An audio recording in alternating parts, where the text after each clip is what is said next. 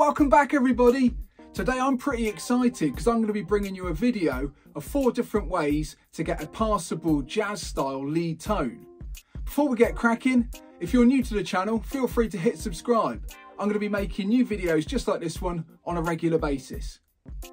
Okay, let's start out by identifying some benchmarks for a classic jazz guitar lead tone. Now this is purely subjective, but I really like the sound of players like Kenny Burrell and Wes Montgomery, and those guys typically used large hollow-bodied jazz guitars. These were often fitted with heavier gauge strings, which were sometimes flat wound, and the neck pickup was often selected, and this provided a big full-bodied tone which emulated the sound of horn players and also was very flattering to fast alternate picking. Now not everyone's lucky enough to have a dedicated jazz guitar setup, so I thought it would be worth running through a few different ways you could get it with your own setup. Now first up, I've got my Gibson ES 335. This is probably the closest thing to a big jazz guitar. It's semi-hollow, not fully hollow, and I haven't got it specifically set up for jazz. This will work for blues and rock and fusion as well. I've selected the neck pickup, and I reckon that's the first thing to stick on our list of key points for good starting places when seeking that jazz style tone. I've also rolled off a little bit on the tone control, and that's probably point number 2 on our list of things that we can try when trying to get that jazz tone going. I'm just going to play the melody from Affirmation by George Benson on each of the guitars, and that will hopefully make it easy for you to compare each of the tones. I'm also plugging into the same patch on Amplitude, which is the Roland Jazz Chorus amp, and I'm going to be using the same input gain setting so that you can compare each of the guitars as we go. Anyway, enough of my yakking. Here is the sound of the ES335 in action.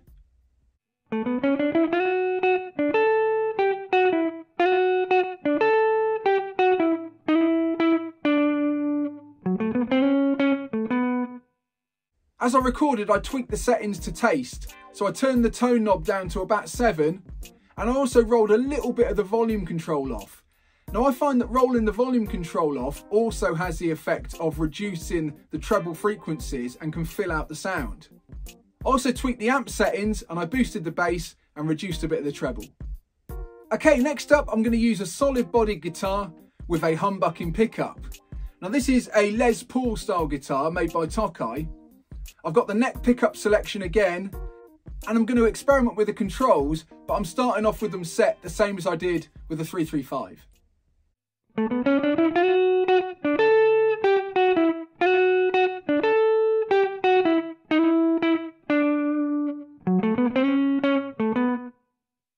Okay, I really like the sound of this option, and I got the sound I wanted with relatively little faff. Just turn the tone control down a touch. I don't really like that mega muffled jazz tone. I do like a little bit of brightness in there.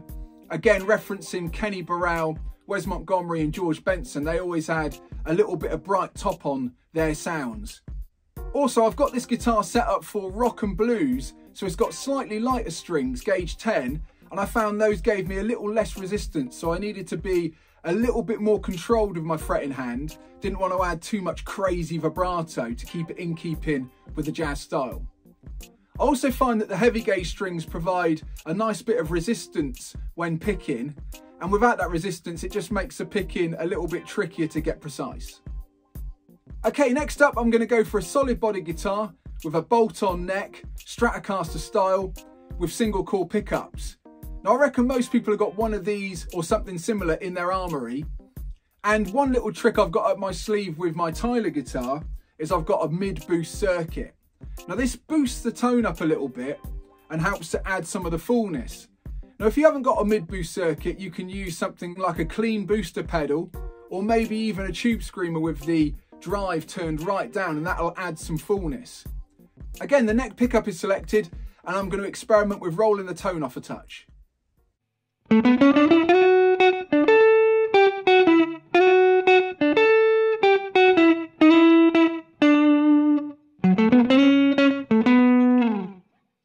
Okay, the mid-boost circuit makes all the difference. That note had a nice big fat feel to it.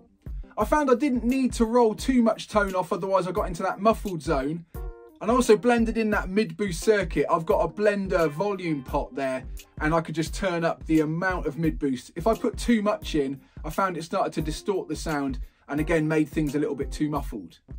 Another thing you can experiment with on a Stratocaster style guitar is selecting the neck and middle pickups together, and that gives a sort of pseudo humbucking sound, and then a little bit of tone rolled off will again help give that sort of full jazz sound. Again, to reiterate, I reckon it's well worth experimenting with boosting the signal of single coil pickups, either with a clean booster pedal or with a mid-booster circuit if you have one. The final one I'm excited to share with you is the use of a digital modelling guitar. I've got the James Tyler Variax, and this has got a model of the ES175, which is the same as Kenny Burrell used. Again, the neck pickup is selected. I've rolled off a little bit of tone, so let's see how this one sounds.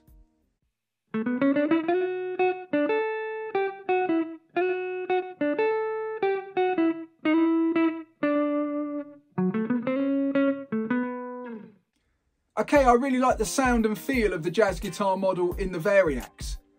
Now I know many of you won't have access to a modelling guitar, but I thought I'd share this with you as a viable route to getting a jazz style tone. I find it super convenient to have everything in one guitar. I can flick from going to a Telecaster straight into that jazz style sound, and I find this really useful when I'm having to move quickly between sounds on a gig or a show. To finish up, I thought I'd do a collage of all 4 guitars playing one after another so you can really compare the sound of each option.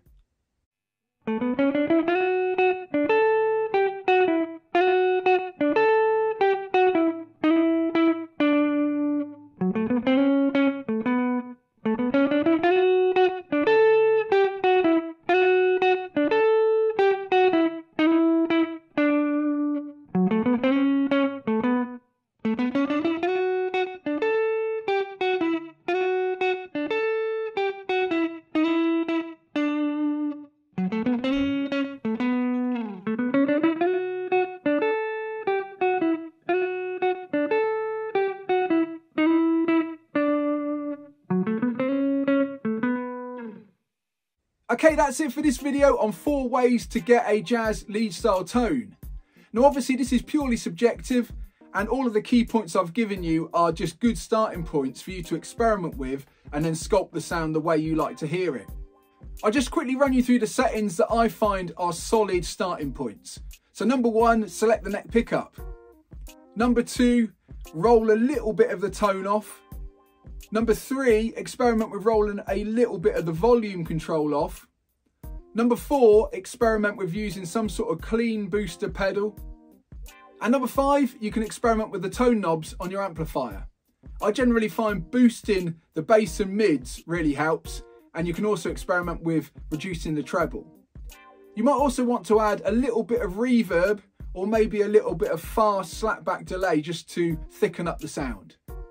It'd be great to hear which option you most like the sound of, so leave that in the comments below. You can also share with us any of your preferred methods for creating a jazz style lead guitar sound. Also, feel free to hit that subscribe button. It just means you'll get notified as soon as I upload future videos. As ever, my name's been John Bishop, and I'll see you next time.